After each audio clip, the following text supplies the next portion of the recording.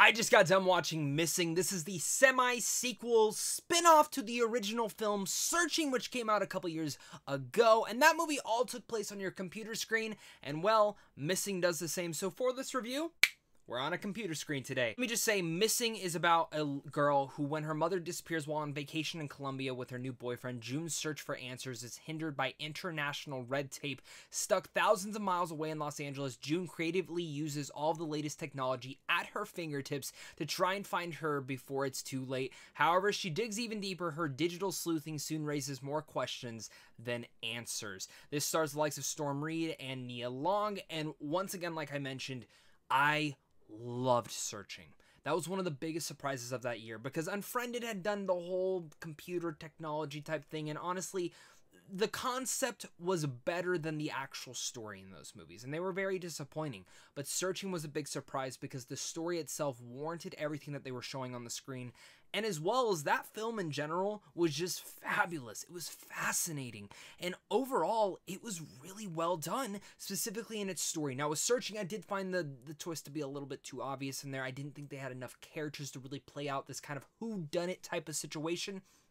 Missing, though, I was worried that the director was not coming back from Searching. Even though he wrote the story, I was still worried that we were getting new directors, new pretty much creative overheads besides the original director writing the script for this with them. But I'm here to say that I actually think Missing is better than Searching in a lot of different departments in a lot of different ways. I think the performance from Searching, of course, is still like one of the top tier things from that film, and easily I still think is my favorite performance if I was to rate both the performances in here.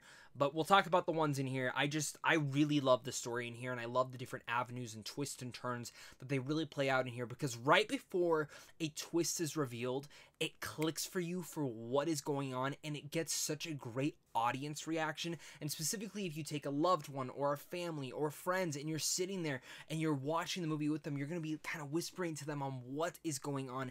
And it's those elements in general that I think make the film itself more engaging, and I'm really excited to talk about this movie. So if you are new here, make sure to hit that like and subscribe button so we can keep up to date on movies. I try to post a new video every single day on this channel, as well as leave your thoughts down below. Did you guys like Searching? Have you not seen Searching? You don't need to see it before seeing this movie, but if you want an excellent double feature and you are someone who loves like crime, mystery, thrillers, these two films are right up your alley. Kicking off with this movie, let's jump into my pros, and starting with that, I want to talk about the performances here, because Reid, I've actually been a pretty big fan of hers. I think she's great in Euphoria. She was the best part about A Wrinkle in Time, and anytime she shows up in something, she's fabulous. I cannot wait to see her play Riley in The Last of Us, because I think that is such great casting. But looking at her as an actress, this is really much her first singular debut kind of going forward as the lead character since A Wrinkle in Time that I've at least seen, and she's incredible in this role. Now again, Searching, great leading performance. This is just right up there. I still like the Searching one just a bit more because of the material that the actor got to work with, but I loved Storm in here. I think this is hands down my favorite performance I've seen with her, on par of Euphoria, and specifically the way that they kind of build the relationship between her and her mother. Even though we don't get a lot of build up in the beginning of the film, as the film plays out, you start to see a lot of that, and desperation in Reid's entire mannerism takes a lot, specifically because, again, it's all taking place on your laptop, so you don't, there's so much different things to miss about. The other thing I want to say is Nia Long as her mother is fabulous. Now, again, she's not in the movie much because she's missing. Overall, found that every single person in this film does exactly what they need. There is one big standout, and again, if you've seen the movie, the actor who played Javi, his name is Joaquim D. Alamedi. I might be pronouncing that wrong, but he was a standout. I had fun with him. I thought he was great, and he was a great ally to the entire situation, specifically how he comes into play in here. Now, while we get the performances out of the way, I want to talk about the technology piece, because like I mentioned when reading off the synopsis, new pieces of technology come out each and every year, new things that adapt to our generations. And in Searching, at the time of that film coming out, there was a lot of different things at that aspect that we would watch and be like, yeah, this is something that we'd use. And within Missing, there's obviously all those things plus newer nuances. And that was the one thing going into this movie that I was a little bit worried about, was that this was going to feel like a lesser version of Searching. Not because we didn't have the same directors, but overall because, again, someone goes missing, it's all taking place on a laptop. What other story can you tell here to ravel us around and keep the twists and turns all still thrilling and give new ideas that play fun at some of the tech aspects that we look at here. And there's a lot, without getting into spoilers, there's a lot of stuff they use in here that I really loved. As subtle details as just certain text messages and the way that certain texts light up, or certain things that track our phones, whether it's Google accounts or things like those manners. These are tech pieces that I love that they were able to really place in here, and they go far and few between. Certain things that I don't even use but I know of, they place in here and use for a great way to further the story. New tech pieces like Apple Watches and everything like that that add to the overall tone.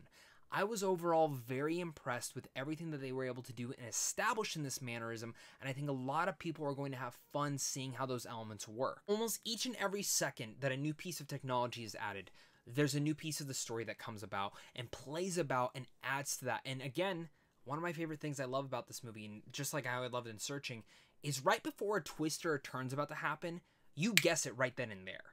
And I love it because then it happens, you're like, oh my god, how did I not see that coming? Some things my fiance right next to me told me that she saw coming, but other things we didn't. And I think that's a lot of the fun of watching this with a friend or a family or a loved one for the most part. I think when it comes down to the director, Nicholas D. Johnson and Will Merrick, they did a fabulous job with this movie, even especially with the screenplay with, of course, Agnieszka, who did the original one. So twists and turns in here that really grab you, and those are the things that are going to continue to grab you throughout this movie and keep you attached to the film. The other thing I want to add in here, something that Searching did really well, is adding into that emotion, making you really feel and care about the relationship. Obviously, that was a father-daughter relationship, father trying to find his daughter, and this one is a daughter trying to find her mother. You do start to build that relationship really far up in there, and overall, I thought it really worked for the entire thing, because I think it just makes you want to say, yeah, I love my parents, I should probably text them and hit them up right after this movie, because that's what it makes you feel like. What if you were in this scenario? What lengths would you go to? And I was just impressed by that overall. I don't think Missing is perfect, and I do want to say that. I do think this movie is a little bit slower paced than Searching in certain departments. I found Searching's story to be a little bit too predictable because of not the many characters and scenarios, where in Missing there's so many different characters, and I like that aspect, but at times the pacing does feel a little bit dragged down and slow because of certain conversations that they're having and certain things that kind of feel a little bit of a roundabout. And these are just small sections that I probably would have just cut up just a hair, because it does get a little bit repetitive, which again, in this era of so many things coming to Netflix where they're just complete different murder stories or unsolved crimes, these are things that this movie plays off of. But some of those things feel a little bit too on the nose, and again, add to the overall slowing down of the pacing. But it's such a small nitpick. It's just something I want to mention, that I don't think this movie is perfect. So when I give my score, you guys aren't like, Zach, you didn't mention any issues. See, I was surprised by Missing. I thought this was such a great surprise.